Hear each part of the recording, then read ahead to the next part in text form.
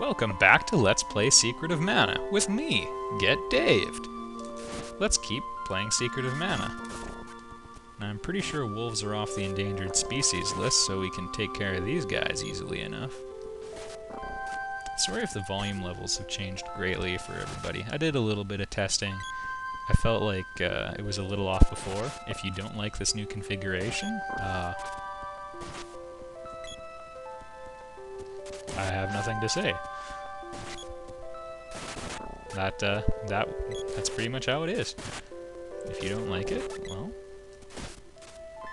that would be your opinion on it. I spend a lot more time making my Let's Plays than I do listening to them, so it's made me horribly unempathetic about the whole thing. Sorry, everybody.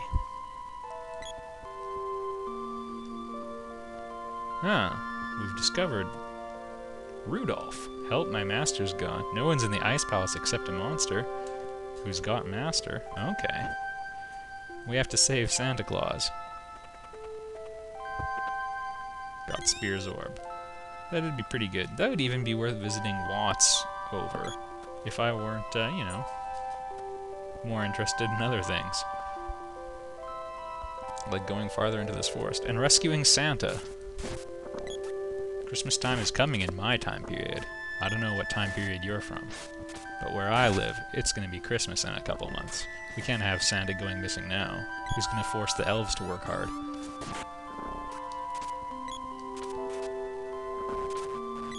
It's kind of got bit of a sweatshop going on up there. I'm surprised no one's, like, gotten in a snit about, you know, the ethical implications of Father Christmas using slave labor.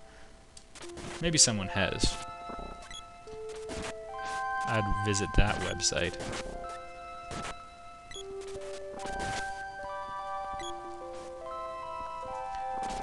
The enemies in here, like, I consider the hounds pretty easy to fight because they're easy to hit. And, you know, pebblers, they're a little under-leveled now. They're still dangerous. These guys can give you trouble.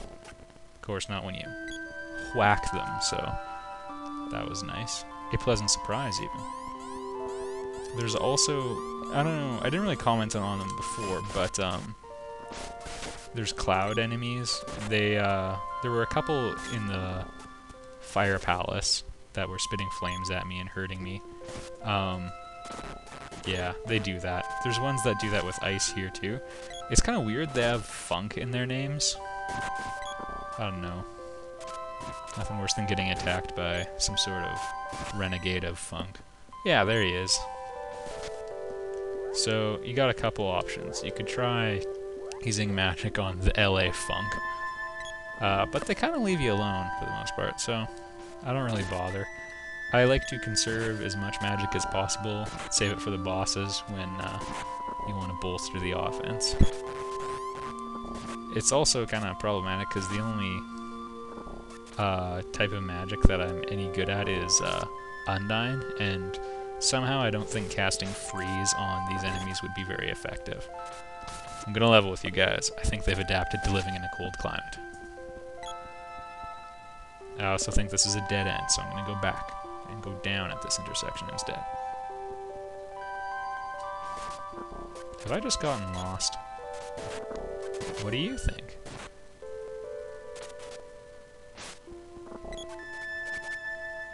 Don't mess with me, Shellblood. Okay, run. He's not that dangerous, but it's not worth the investment anymore. Of course, I do have principles. I kind of do have to go back and kill him to be a man of my word. Candy won't fit. It's nice that they're giving me all these items now. Oh, jeez. Oh, jeez.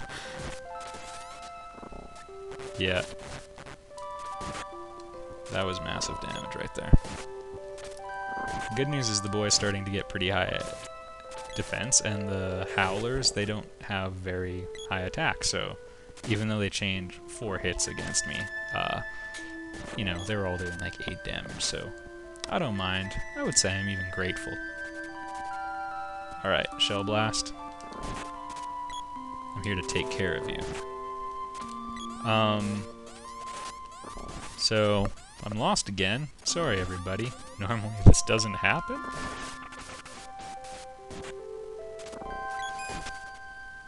I watched H.C. Bailey's. I think I've commented on this before. I watched his Secret of Mana Let's Play a little bit, and he doesn't believe in charging up attacks. What's with that? Can you do 164 damage with a normal hit?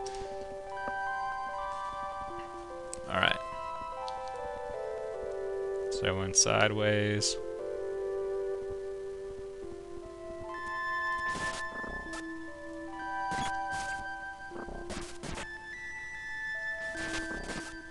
Alright. Over here, guys. Okay. This is where we want it to go, I think. I seem to recall there being 2 upwards passages, but you know what? That's okay. I don't mind that it's not matching up with my memory.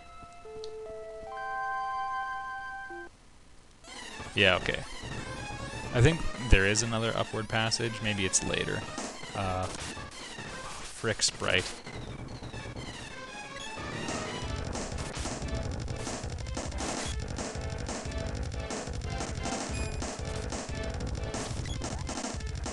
And you're almost dead. That is so Sprite of you. Sprite's at 20 hit points, everybody else is over 100, and laid out a useless attack. Don't move, Sprite. Okay, I whiffed. Maybe I should be a bit easier on the Sprite. How did the Sprite die already?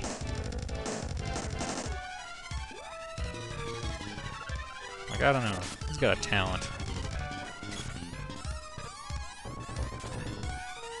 52, his defense is terrible.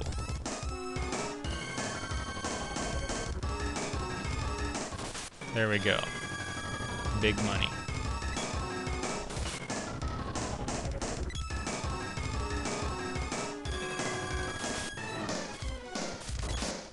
Ah, Sprite, why are you always getting hit? I don't know if I should even bother healing the other characters. Well, that's a telephone.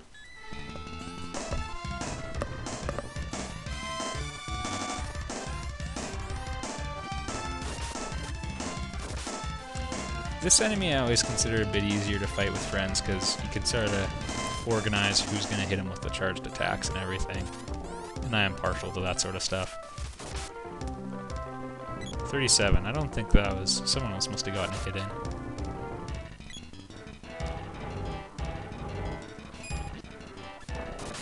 He's after me. 9 damage to me, 50 some to the Sprite. That's ridiculous. Looks like I whiffed again.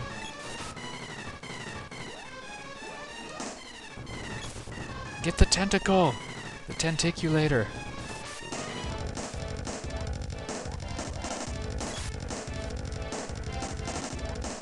And girl, heal only the Sprite, because Sprite's a useless pylon. There we go. I always like seeing the huge numbers, because you can get great healing out of Cure Water. I don't think it's unbalanced, but it's quite strong. Maybe it is a little unbalanced. I kind of feel it should be a bit weaker than it is, because 1 shot of healing is almost enough to give you full life at every point in the game.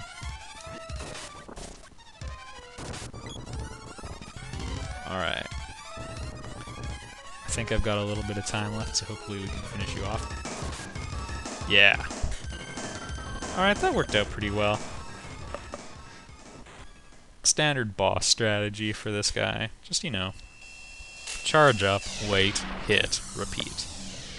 Cast Cure Water a lot.